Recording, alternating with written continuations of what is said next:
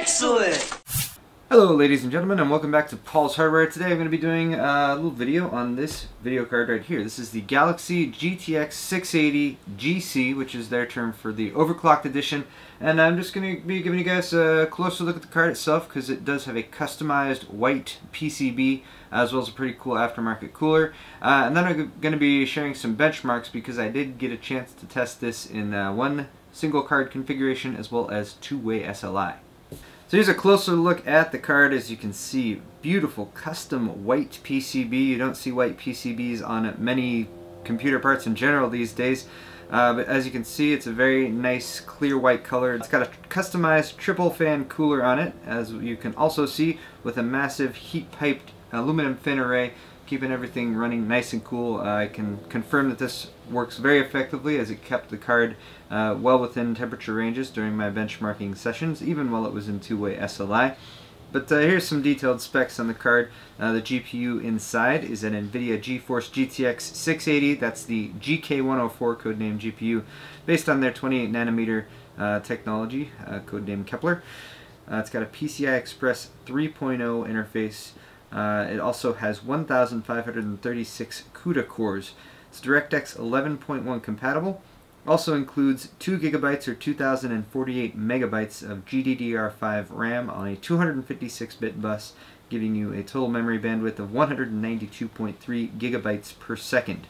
Now this is an overclocked card. The base GPU clock is at 1111 megahertz, 1111. It has a boost clock that will, generally speaking, get it up to 1176 megahertz, assuming of course that the card is operating within temperature parameters set by NVIDIA.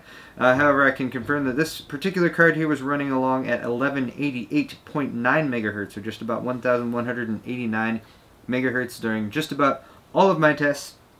Also, the memory is clocked at 1,502 megahertz, or 6,004 megahertz effective. So as far as temperature goes, we never got up higher than the low to mid 70s, and most of the time it was running in the mid to upper 60s. That's in Celsius, by the way, 60 to 70 degrees Celsius. Here's also a look at the video outs on the card, and here's one point where I was slightly disappointed with the design decision that Galaxy went with. As you can see, we have 3 mini HDMI outs, which is just fine.